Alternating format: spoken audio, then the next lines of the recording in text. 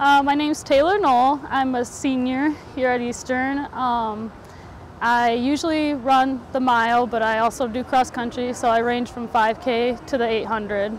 Well, I think a lot of my training had to do with depth for the mile and the 800. I think because I upped my mileage this year to 60 miles a week, I think that helped a lot.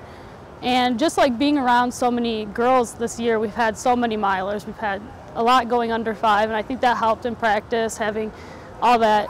So it's kind of simulating a race. We have so much depth on our team. And for the 800, I've always loved the 800 since high school. I've never thought I'd be this fast, so it's very exciting having a 7-second PR and, just going into a race just to have fun, and then realizing that all this depth, all the training has really showed and paid off throughout the year. And it's very exciting. I'm excited to help the team get points at max and, hopefully win.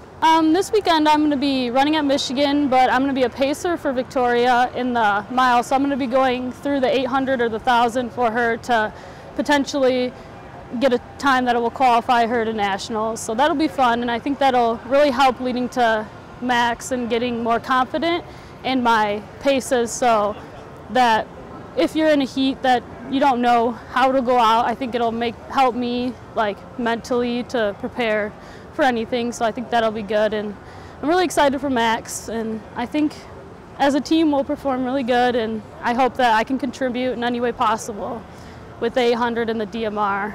My name is Natalie Cizmas. I'm a freshman here at Eastern. I'm from Clinton Township, Michigan, and I run distance anywhere from the mile to the 5K. A few weeks ago, I had ran a 3K here at Eastern, and I won against a good group of girls. And in high school, I was a middle distance runner. I had only done the 400 and the 800. So doing the 3K, I was really nervous about that, and I didn't know how I would do.